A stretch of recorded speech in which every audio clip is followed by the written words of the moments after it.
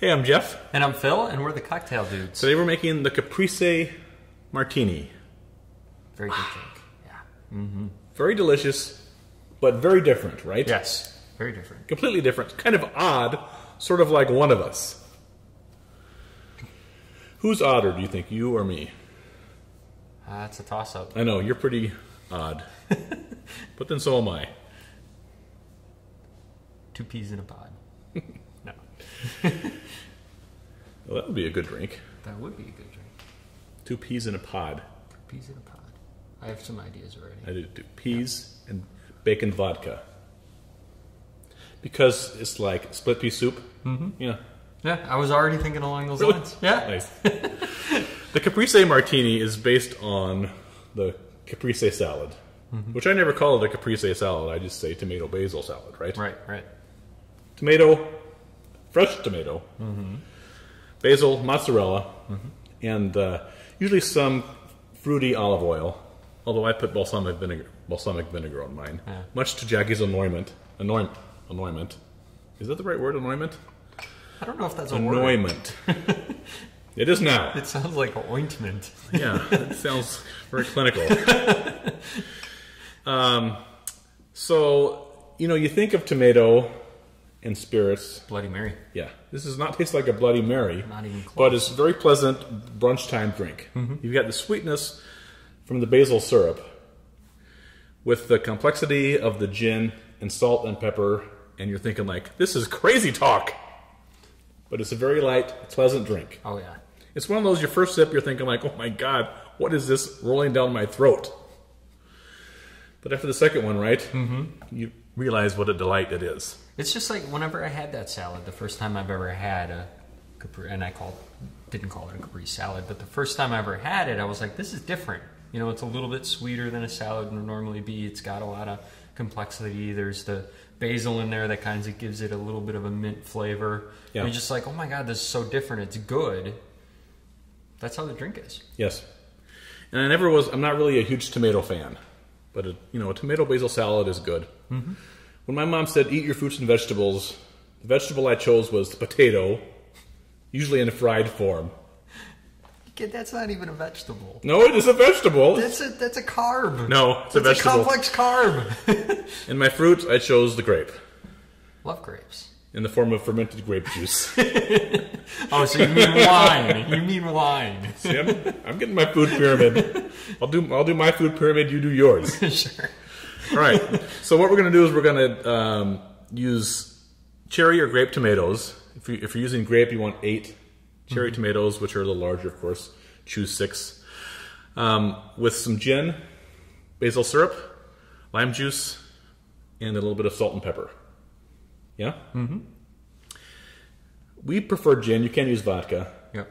We use this Mulaka gin from Tanqueray, if you can find that. Otherwise, the Plymouth gin will work fine. Why are you smiling? Because I'm saying the dirty word Mulaka? No, I'm thinking of the Greek, yes. what Mulaka means. And I'm thinking, okay, that's like what, lazy boy or something like that. Yeah. Look in the mirror. kind of a spoilt. Now that's a word, spoilt. Right? Right. If you're spoiled. There's a spoiled. My gosh. Yeah. I need to get a dictionary or something today. Yeah, it's like a spoiled, lazy kid. Yeah. So if you have too many of these for brunch, you're going to have a lazy afternoon, that's for sure. Yeah, well, that's not always bad, is it? No, it isn't. Yeah. All right. Let's start. We're going to put 8 of our grape tomatoes in the bottom of a Boston shaker. You want to cut these up because if they're whole and you go to muddle, they'll explode. Yeah. You're going to make a big mess. Shoot your eye out. Unless you want it to look like you just murdered somebody with like tomato all over you and yeah. Grab a measuring beaker, would you? Cut them up. Sure. Did you ever put like one of those ketchup packets in your mouth and like pretend like you got shot and bite on it? Yeah? Yeah. Of course. They don't make those anymore, I don't think, very often. Oh, I suppose they do. Yeah, they do. 2.5 ounces of gin or vodka. Yeah, we should do that all the time. See, that's another vegetable, tomato. No, tomato's a fruit. That's up to I think a tomato is a fruit. We're going to muddle these You're going to end up straining them through a strainer, so most of the seeds and all of the peels will be left behind. But you want that nice acidic juice from the tomato. Mm-hmm.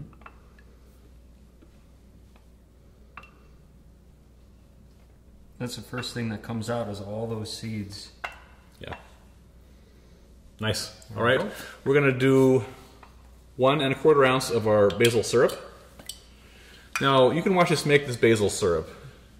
It's necessary for this cocktail, but it's not hard to do, right? No, not at all. 3 ingredients, need the stove, boil it, super concentrate the water.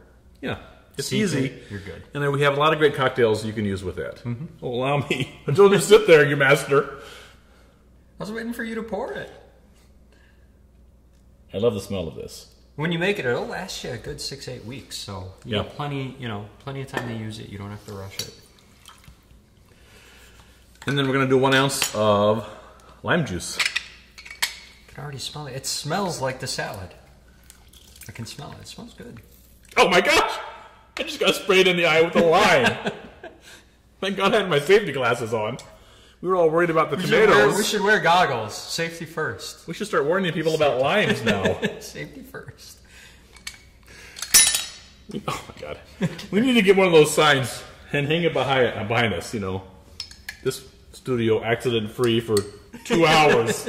That's about as long as we've ever gone. We don't need OSHA after us. I got lime juice in my eye. I wonder if I could lose my eye because of that. I don't think so.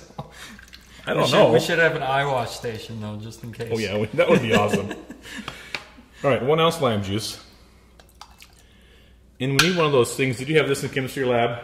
The big long thing, which had a towel rolled up in it? Yep. Yeah. Yep. So if you caught on fire, grab the towel. Yeah, and you just roll into it. Did you ever go into that thing? No. Oh, yeah. No. I won't comment on that. We're going to do just a pinch. Hang on. A pinch of salt. And a pinch of pepper. All right. There we go. Jeez, splashed myself. Oh my gosh.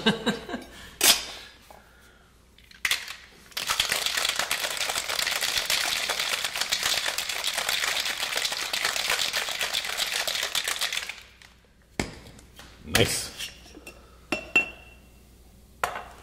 We're going to strain this into a coupe glass or a saucer glass. You can use a martini glass as well.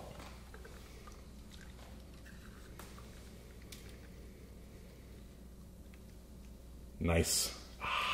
Mm-hmm. And then we're going to garnish it with a little grape tomato, a little pearl mozzarella, and a basil leaf on a skewer.